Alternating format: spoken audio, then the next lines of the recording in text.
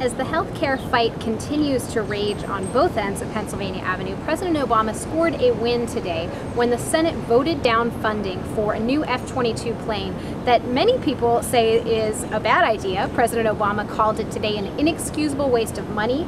Senator John McCain also opposes the funding, and the Pentagon opposes the funding, but many lawmakers still believe it should be there, and there's going to be a fight on the House side. But this was a first victory for the president on this issue. He said that he really wants to reform defense contracting.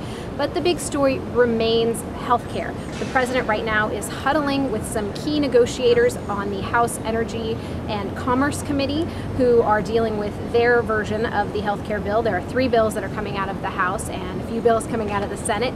He's huddling with them trying to get some kind of agreement. He made another statement saying that, all of this tossing back and forth about whether the bill will be given to them in August, as congressional leaders now say is probably not possible, or later in the year, really isn't going to matter. He said when history looks back and judges healthcare reform, which he's confident will get done because it's so important, he said that history will not be judging how soon it got done or whether there were delays or missed deadlines. So the president remains forceful on this. This is somebody from CBS News actually calculated it is 9 statements on healthcare in 9 days, and he will continue that when he speaks at a press conference Wednesday night. But also on tap for tomorrow, Prime Minister al-Maliki from Iraq will be coming and meeting with the president, talking about his strategy for the troop withdrawal there.